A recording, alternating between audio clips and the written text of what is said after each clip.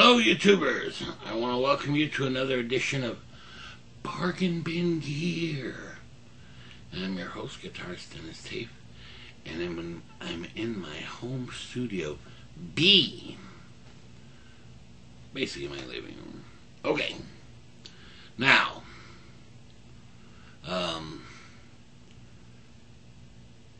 I'm sure that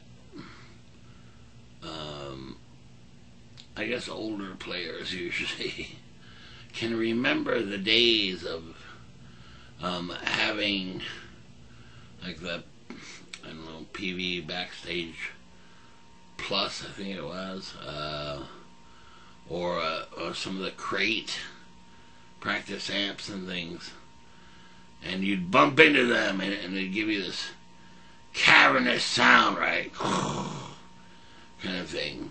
And the reason was because of a spring reverb, right? And spring reverb, as opposed to, today's digital reverbs,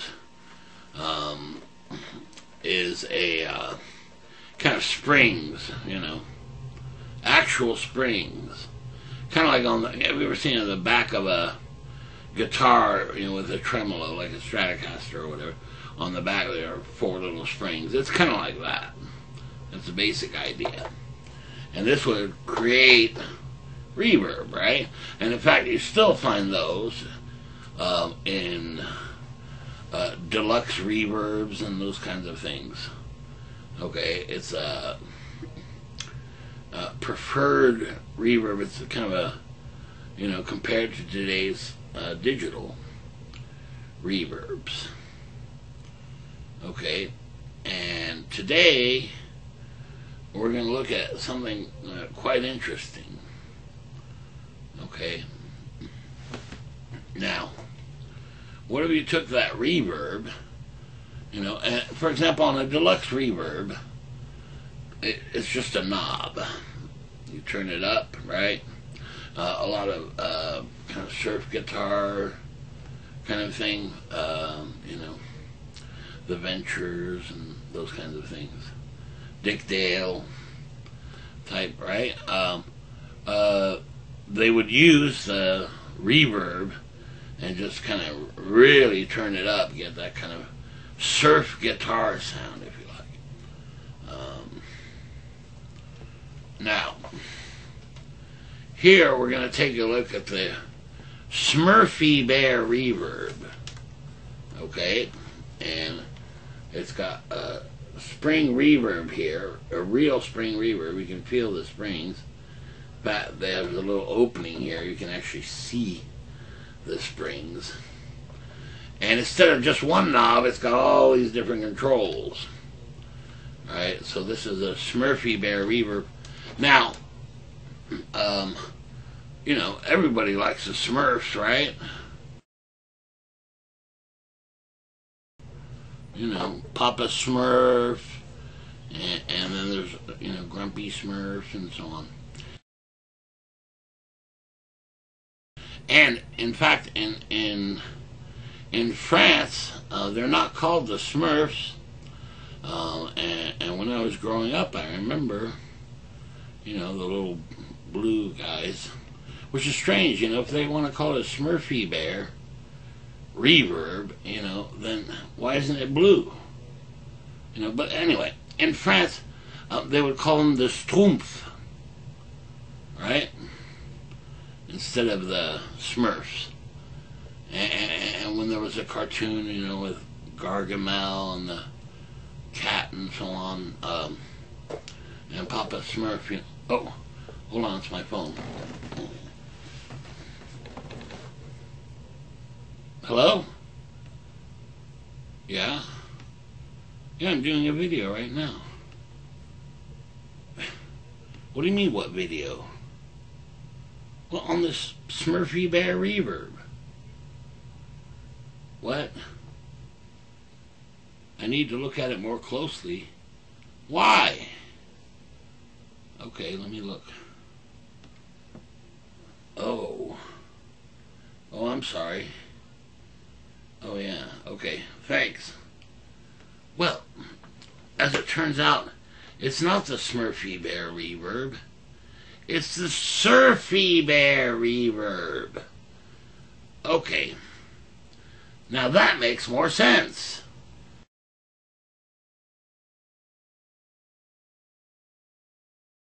You know? I thought it was kind of the Gummy Bear reverb, you know? Because it's such a strange name. And I mean, I like gummy bears, you know, there's nothing wrong with that. I like throwing them, in fact. So anyway, I'd always kid my friend about it because it's such a strange name, so I'd call it, you know, oh, is it that Gummy Bear reverb pedal? What is it? Fruity Bear? Something like that. Smurfy Bear? I don't know. And he always has to correct me and say, no, it's the Surfy Bear. As in surf rock guitar. Anyway. But, no, this is the Surfy Bear reverb.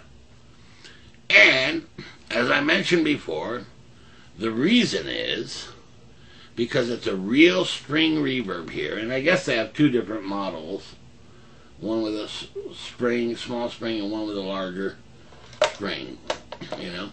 And I mean, I have to say, this is really for purists who really want that spring reverb sound. Okay, I mean, it's a classic sound. Again, as I mentioned, you know, back in the day, you know, even the Beach Boys and so on, right, and Dick Dale, the Ventures, and tons of others, you know, the Shadows and all. Basically, all the 60s kind of surf bands or guitarists, you know, would use this kind of reverb. Okay.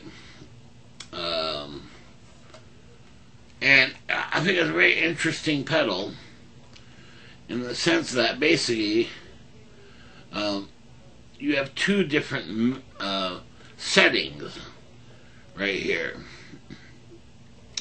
Basically, it's really, one, you have a bypass, so you can turn it on and off. And then here you've got two different mixes. And all that means it's basically two different settings. In other words, you can have one setting, you know, on mix 1, and then a different setting on mix 2. And for example, you could have a small, turn the reverb kind of down for a small reverb, and then hit the button and have it, you know, have it be this gigantic cavernous reverb. Okay. Beyond that, you know, it has a decay and dwell, and it really is exactly like a reverb you would find on an amplifier. You know, if you turn it down, kind of subtle. You know, for example, on a deluxe reverb, most people, to get a kind of a guitar sound, you know, have the reverb down to, you know, even though it can go to 10, have it down to about 2 or 3. And then, I guess surf players then turn it up, you know, to 7 or 8, get that huge reverb sound. Now, you know, I don't really play surf guitar, so, you know, I mean, this isn't a pedal that I buy personally, just because I'm, you know, I don't play that kind of surf guitar. And quite frankly, I like digital reverbs better, you know. But only, don't get me wrong, not because of the sound quality, but more just because they can do, you know, halls and, you know, rooms and all those kinds of things. But for a pure quality spring reverb sound, it doesn't get better than this, you know. So, and for me, not being a surf guitarist, you know, when I tried it, I mean, I appreciate what it is and what it does, okay, but I can't really recommend this for all players, you know, However, it would be good for, you know, those little amp heads that don't have reverb. Right? If you just want to give it a reverb. Now, what's interesting too is because you can see the springs here, it's a true, you know, spring reverb. Is it's mono, right? So I mean, this is a really classic spring reverb sound. You wouldn't expect it to be, like unlike a digital reverb that might be stereo and, you know, do all these types of things like almost delay and things. It's not what this is. Okay, this is the real spring reverb deal. It's actually quite an expensive pedal. Surprised me. A friend of mine loaned it to me to try out, you know. And I mean, it does its job. It's a reverb pedal. So let's take a listen to it. I'll hook it up here, and we'll just try it out. Okay, so I've got the Surfy Bear reverb hooked up here, and basically this is just dry signal into the amp. There is a little reverb from the amp, but not much. You can hear it here.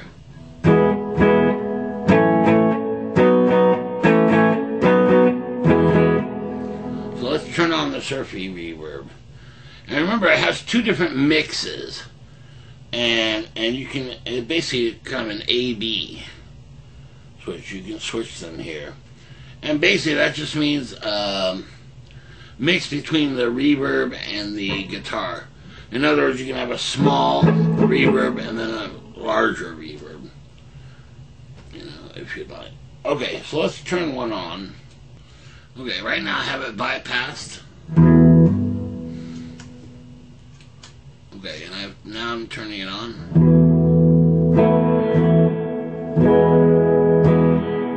There you can hear it, kind of.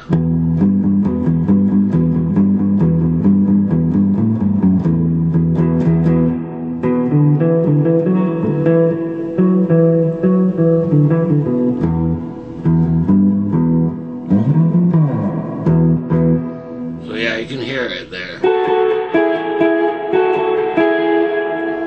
And interesting, it has a tone knob, a decay, and so we'll put everything at 5 here, including it has a dwell setting, I think. Yeah.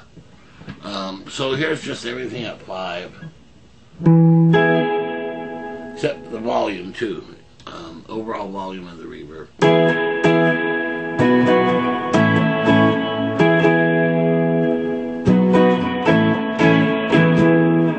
Man, you can really hear that kind of old school, you know.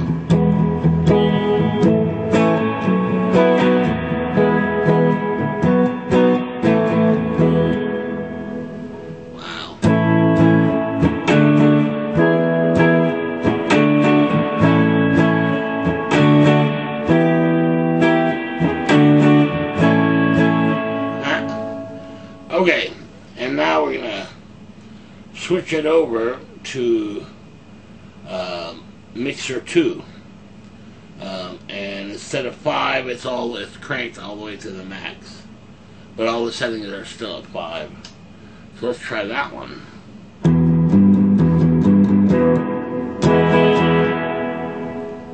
Right? Definitely.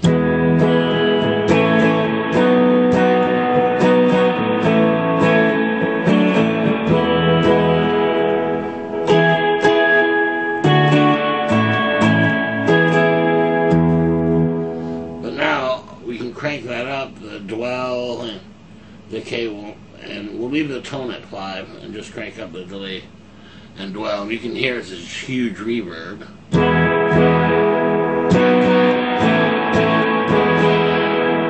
Right. I guess that's kind of the surfy sound, right?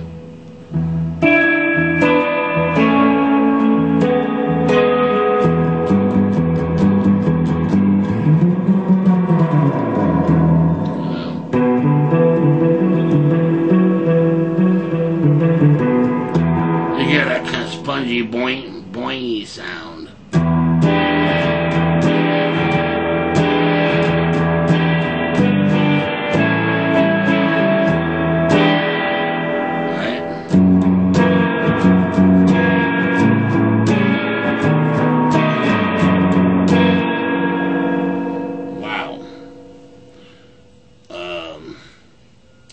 Let's turn the dwell all the way off. Let's see what that does.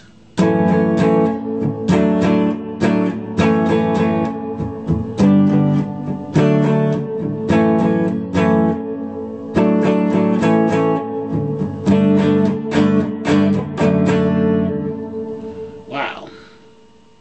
And now put it halfway.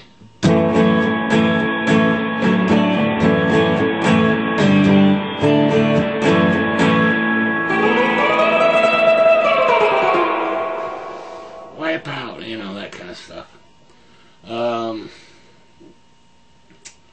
Let's see. So you can get some pretty nice sounds, actually. We'll have the mixer here. Let's turn up the volume more. So now we're back on the A setting, mixer 1.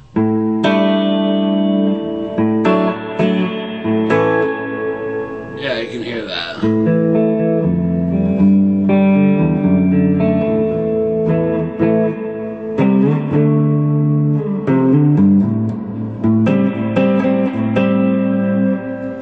Switch it over to B.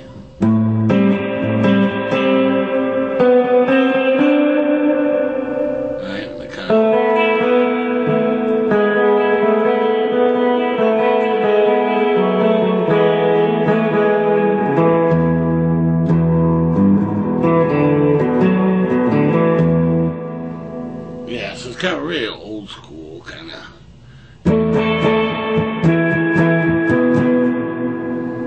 Switch it over.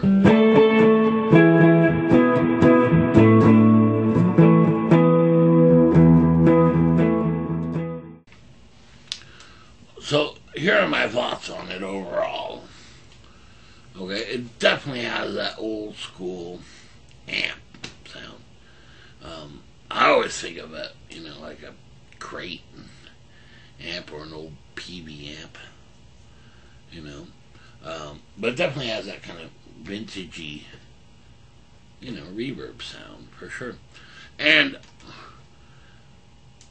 I think in a way it's kind of for purists, I think. Purists in the sense of, you know, kind of the pure vintage sound, what have you. Or maybe just a surf guitar people, you know. I don't know. I'm not, you know, it's not really my thing. I mean, I don't really play surf guitar. I mean, I appreciate it, don't get me wrong. It's just, I'm certainly not a specialist in that at all. I don't know. You know, personally, I mean, as I said, I like the digital reverb anyway.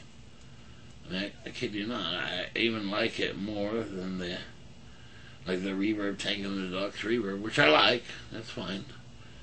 But, you know, they just don't have the capabilities of a digital reverb. You know, as far as doing halls and so on and so on and so on.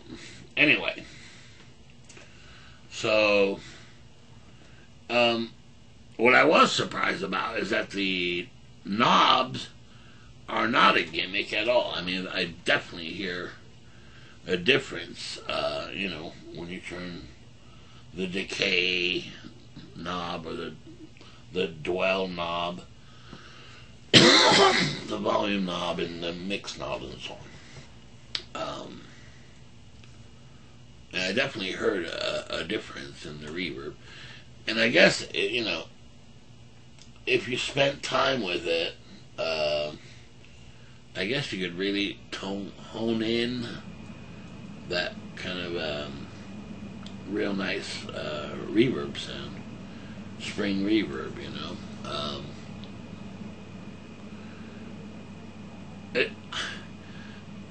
It's really a specialty pedal, you know, and I don't think that it would impress the majority of guitar players, in the sense that, you know, in fact, one of my friends asked, well, you know, so what does this pedal do exactly? Yeah, it's just a reverb. And there you go.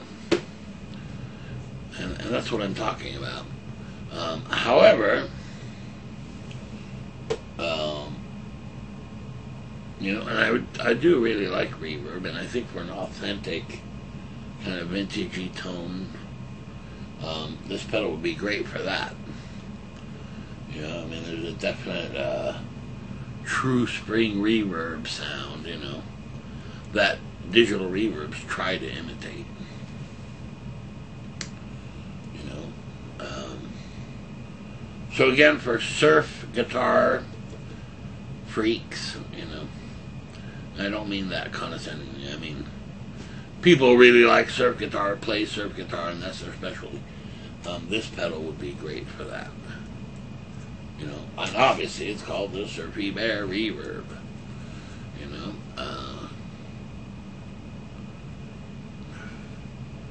but it's yeah, it does that one little specialty kind of reverb sound. You know, and I think it would be kind of lost on a lot of guitarists. You know, who don't really care whether it's a, you know, spring reverb tank or a digital reverb, you know. But again, you know, unlike a digital reverb, I mean, this thing is mono, as expected, as it should be, I guess. You know, because all the digital reverbs, you know, are stereo and create gigantic atmospheres and so on. And this is not that kind of pedal at all. But again, I think it would be very good as a, you know, if you have one of those little amp heads that doesn't have reverb. You know, and I can think of a couple. You know, the little EVH head doesn't have reverb. Oh, there's a bunch of them. You know, and they don't have reverb for some reason. You know, and for me, I mean, I just have to have that reverb in the amp. I don't know why. I just like it that way. So this might be a good solution for that. And I notice here, true bypass. You know, so it's, I mean, it's a quality pedal. Just for me, and I think a lot of players, you know, it's not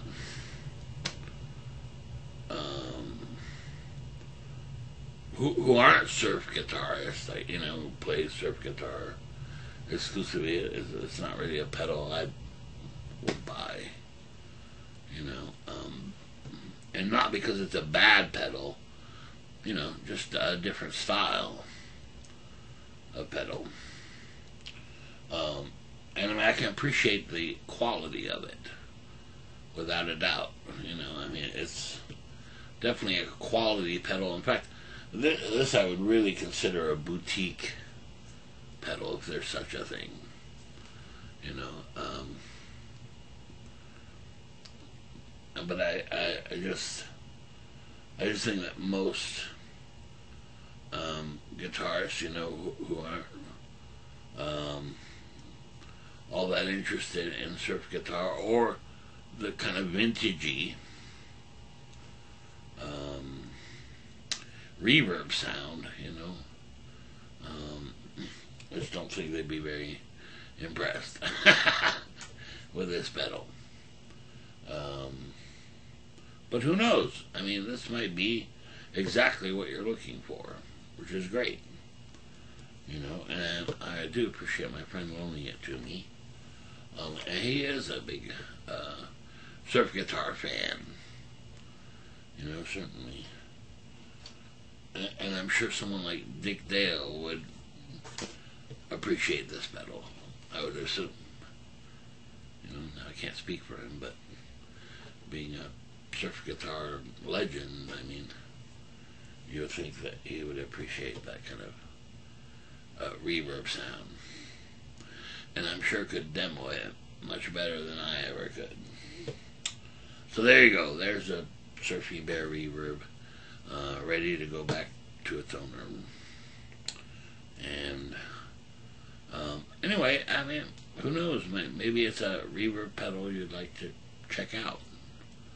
You know, and I do think, you know, because it's such a high quality pedal that, you know, if you have an amp that doesn't have reverb, certainly this might be a great choice. You know, I don't know. The other thing is, I'm not sure how this would work or not, but if you ran distortion through it, you get kind of a lead sound that way, you know. You know, on an amp, you turn up the reverb a bit, you can get a really cool, distorted kind of lead tone, you know, with a little depth to it and that kind of thing. So maybe it's good for that as well. Anyway, I do think it's quite kind of on the expensive side. I mean, I'm guessing, but I think it's in between like $200 or $300, something like that.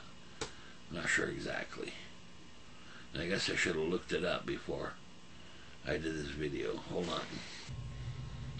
Okay, so actually, this is they call it a reverb controller based on the legendary Fender 6G15 unit. Right? So I guess one of the first reverb units, as I understand it. One of the first reverb units available for electric guitar was a Fender 6G15. And so, as I said, it's a real kind of boutique-y pedal. Get that authentic, you know, vintage reverb sound for sure. And wooey. Yeah, that is kind of an expensive pedal, actually. It's more between the $300 and $400 range. Ouch! It's like right in the middle. I think I'm at $350 or something. Man, I don't know about that. Wow, pretty steep and very specialized, I think. You know, as I said, you know, I think most people wouldn't, I guess, really appreciate what this is exactly, you know. Definitely a cool idea, though, you know. And when you take into account, you know, that if you were to buy one of the Fender units they're talking about, would be terribly expensive and also not reliable. Whereas this, I'm sure, is probably much more reliable. So there you go. There's a Surfy Bear reverb. Alright, see you next time.